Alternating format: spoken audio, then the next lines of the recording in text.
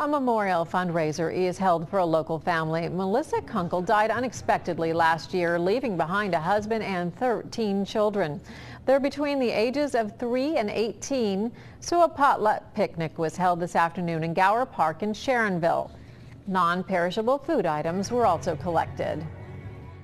It means a lot. I mean, it's really a load off of me knowing that, you know, I have food in the house and stuff. I'm hoping that people can see that they're a real family and that they're still sad and they're still missing their mom, and she's not coming back.